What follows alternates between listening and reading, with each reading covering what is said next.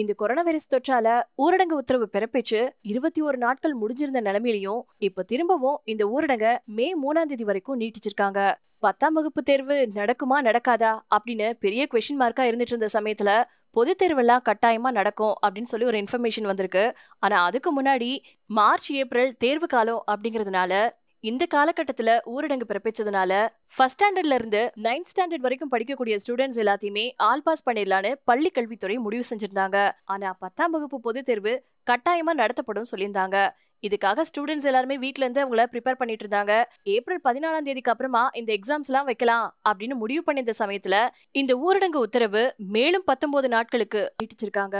So 10th ஸ்டூடெண்ட்ஸ்க்குலாம் படிக்கிறதுக்கு luck அடிச்சிச்சு அப்படின்னே சொல்லலாம். இந்த காலகட்டங்களை பயன்படுத்தி 10th ஸ்டூடெண்ட்ஸ் எல்லாருமே பயன்பெற வகையில இன்னில இருந்து 10ஆம் வகுப்பு பாடங்களை பொதிகை தொலைக்காட்சிகள்ல ஒளிபரப்பு செய்ய ஆரம்பிச்சிருக்காங்க. 10ஆம் வகுப்பு பாடங்களை ஏப்ரல் 15ஆன புதன்கிழமையான இன்னைக்கு டிடி பொதிகை தொலைக்காட்சியில தினமும் காலையில 10 மணில இருந்து 11 மணி வரைக்கும் ஒளிபரப்புறாங்க. இந்த கரோனா நோய் தொற்று எதிரொலியா மார்ச் 27ஆம் தேதியே தொடங்க வேண்டிய 10ஆம் வகுப்பு பொது தேர்வு ஏப்ரல் 14ஆம் தேதிக்கு ஒத்தி வச்சிருந்தாங்க.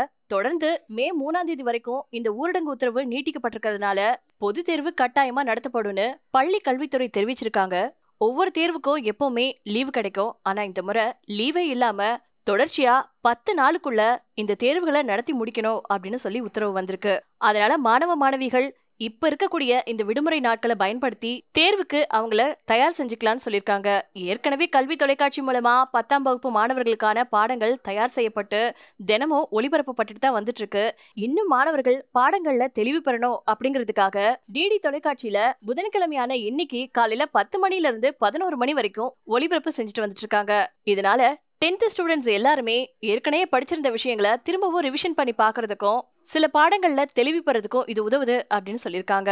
நோய் தொற்று காரணமா ஏற்பட்டிருக்கக்கூடிய இந்த ஊரடங்கு மத்த கட்டுப்பாடுகளுக்கு இடையில ஸ்டூடெண்ட்ஸ் எதை பத்தியும் குழப்பிக்காம பாடங்கள்ல மட்டுமே கவனம் செலுத்தி இடைவெளியே இல்லாம 10 நாளுக்குள்ள எக்ஸாம் வச்சிருக்கிறதுனால இந்த மாதிரி தொலைக்காட்சிகளை ஒளிபரப்புற பாடங்களை கேட்டு தெளிவு பெற்று உங்க எக்ஸாம்ல நீங்க நல்ல பெர்ஃபார்ம் பண்ண எங்களுடைய வாழ்த்துக்களையும் தெரிவிச்சுக்கிறோம். இந்த காலகட்டத்துல டிவி பாக்குறவங்களுக்கு நல்ல பொழுது போகணும் அப்படிங்கறதுக்காகவே பல பழைய நிகழ்ச்சிகளை தூர்தர்ஷனும் டிடி நேஷனல் சேனலும் திரும்பவும் போட ஆரம்பிச்சிருக்காங்க.